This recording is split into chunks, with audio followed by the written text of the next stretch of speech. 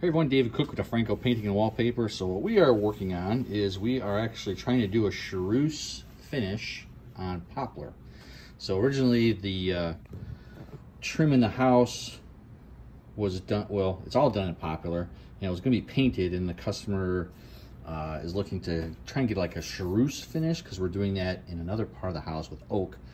So we're doing some sample boards. As you can see, poplar, I don't know, it's an interesting wood. Overall, it's really not meant to be stained. Some people do, but it's got a lot of different color and variation, not a lot of grain to it. It's pretty flat, so when you paint it, it comes out really great.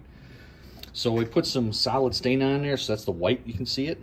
And then to get it off, because I tried wiping it on, but there's just not enough grain in there for it to get a heavy grain like the wood oak.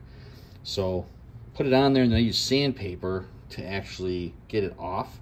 So the sandpaper actually made a little bit of a grain for us that's actually sitting in the wood a little bit more.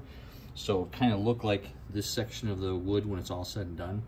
So we're waiting on the customer's okay for it. It's almost weathered, but I don't know, it's kind of got a cool look to it actually with all the different variations of colors. But there's kind of what a Ceruse finish would look like with poplar. And then again, that's just solid, but you can tell with that how flat that wood is. It's pretty amazing. It lays out perfect every time you spray it.